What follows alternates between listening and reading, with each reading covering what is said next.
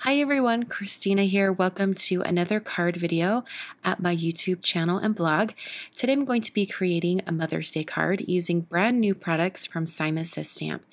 And I'm starting out by creating the front of the card. I'm going to be doing the front of the card separately, and then I'll adhere it to the card base later. So the stamp I'm using today is the Center Cut Flowers background stamp from the Fluttering By release, and it has the center area that comes out of the large background. So you have a frame of flowers, and then you also have the center. So I'm using the center cluster of flowers, and I'm going to be stamping it multiple times on this cardstock here so that it creates a little bit of a filled background. So I first prepped the area with an anti-static powder tool, and then I stamped it in VersaMark ink, and then coated the stamped image in Alabaster embossing powder from Brutus Monroe, which is a nice white embossing powder. I then heat set that with a heat tool, and then I was able to move on and stamp this image again using those same exact steps. And I had to do it in sort of stages like this because I wanted to make sure that I wouldn't leave the VersaMark ink on a little bit too long and then it might dry and I couldn't apply the embossing powder. And I also just wanted to make sure that I could clearly see where that image was so that I could stamp as closely as possible. Even though I did stamp these super close, there is a little bit of an awkward empty space kind of right there, a little bit in the corner. So I plan to cover that with the sentiment later, so that actually won't be shown in the final card. So I decided to color this entire card using Faber-Castell Polychromos colored pencils. And I showed some colored pencil coloring in my last video, and I'm still kind of a little bit obsessed with it. So you'll probably see colored pencils for a while here. I just love finding new coloring mediums that have a good look to them, and I really love these colored pencils. So I thought I would show you how I colored one of the flowers, and then I'm going to speed it up a little bit and kind of skip ahead. But basically, I started by coloring the white in the highlight areas, and then I came in with the medium pink color, like the lighter pink color, and then I darkened it up with that darkest, kind of almost like a muted fuchsia shade.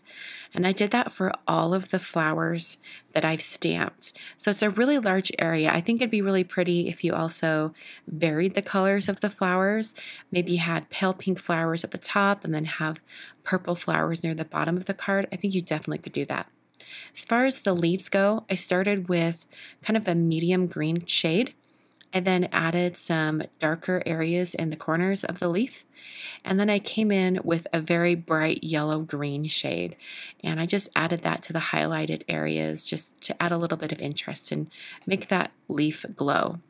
So I went ahead and I colored all of the leaves on this entire background, making sure to have the last step be that lighter green. And then I added yellow to the centers of the flowers. I think you could also do a kind of a dark brown. I think that would look really pretty too. I'm not sure what type of flowers these are. I'm just coloring them in colors that I like. So I'm not really making this realistic. I then came in with some white and colored in all the little circle dots that are connecting all those flowers. So now I'm using the Script Mom die. I think that's what it's called. And it has the regular mom word, which I'm going to cut out of some gold foil cardstock from Altenew, and then it has a shadow die, and I've cut that out of some Neenah Classic Crest Solar White cardstock. And I'm going to adhere these two together, and it'll create a nice big greeting area to go on the front of my card. I think I forgot to mention earlier that the flowers were stamped on some Neenah Desert Storm 100-pound cardstock, just in case you were wondering. So I adhered that down with some Ranger Multimedia matte adhesive, and I'll just place some acrylic blocks on top to help it dry. I'm now using the Mom Flowers stamp set. This is also from that same release, and I'm going to take one of the really small greetings. This is actually my calligraphy on this stamp set, and I'm going to stamp it onto some vellum. I'm going to prep that vellum area with an anti-static powder tool, and then I'll coat the stamp in VersaMark ink. I'm going to stamp this down and be really gentle with the pressure since that is a very delicate image. And also vellum really takes ink well, so you don't need to really press the stamp into the vellum. It has more of a slick surface and it's really easy to get a good impression. So I used some gilded embossing powder from Brutus Monroe. It's a nice gold shade. And then I heat set that with my heat tool until it was smooth and melted. So I've cut down that vellum strip and I'm folding it around this cardstock piece.